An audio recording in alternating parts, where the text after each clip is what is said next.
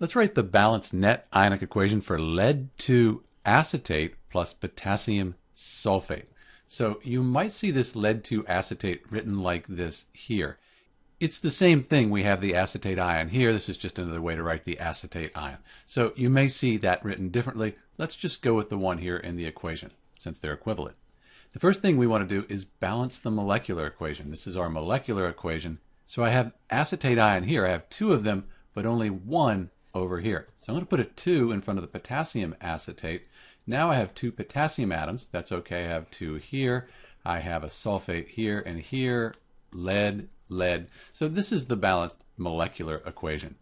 Now we can write the state for each substance. That looks like this. Compounds with the acetate ion are very soluble, and compounds with potassium, they're soluble as well. So all of those are going to be aqueous. In general, compounds with sulfate ions are soluble as well, except for lead-2 sulfate. That's one of the exceptions. So we're going to write this as a solid here. To precipitate, when these two react, this falls to the bottom of the test tube as a precipitate.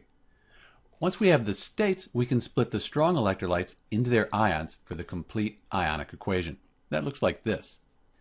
So this is the complete ionic equation. So we split everything apart into its ions except this lead-2 sulfate here because it's a solid. We don't split solids apart in net ionic equations. Now we can cross out spectator ions. They're on both sides. So in the reactants, I have these two acetate ions here, and again, I have two acetate ions in the products. These are spectator ions. We're going to cross these out. Two potassium ions in the reactants, and again in the products, spectator ions, we cross them out. What's left is the net ionic equation for lead-2 acetate plus potassium sulfate. I'll clean it up, write the states, we'll have our net ionic equation. So this is the balanced net ionic equation. You can see charges balanced. We have 2 plus and 2 minus. That gives us a net charge of 0. This lead-2 sulfate, it's a neutral compound, net charge of 0. If you count the atoms up, they're balanced as well.